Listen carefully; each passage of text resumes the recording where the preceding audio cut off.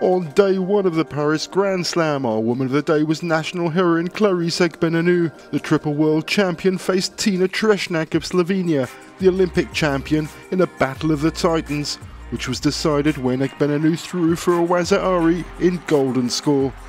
A fantastic moment for the world's top female judoka. She was presented her medal by the French Minister of Youth and Sport, Roxana Agbegnenou.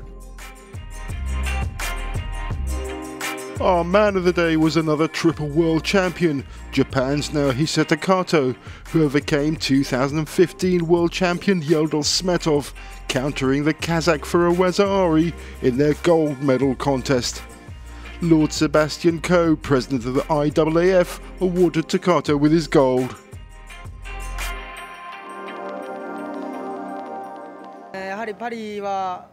The crowd here is the most lively of all the tournaments in the world, so it's such a good atmosphere. So for me, I find it easier to give my best judo here at this event. A superb foot sweep from Ami Kondo brought Japan another gold, as Kosovo's Distria Kresniki was felled in the final of the under 48 kilogram division.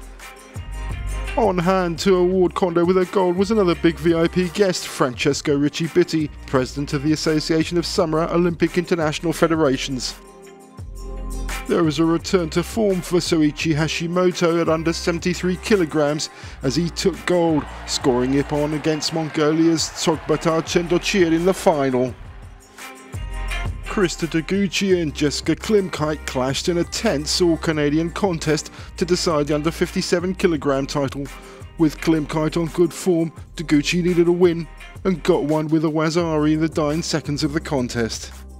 On 2018, she won the Osaka Grand Slam, so that made me so nervous.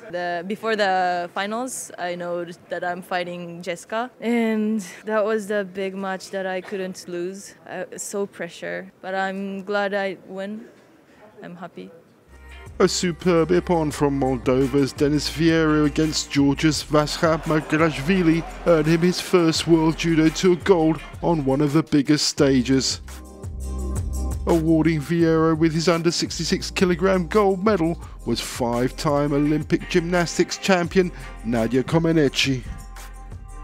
Our move of the day also came at under 66 kilograms as Israel's Baruch Shmailov stunned junior world champion Manuel Lombardo of Italy with a huge ippon. It gave Shmailov a well-deserved bronze medal to treasure.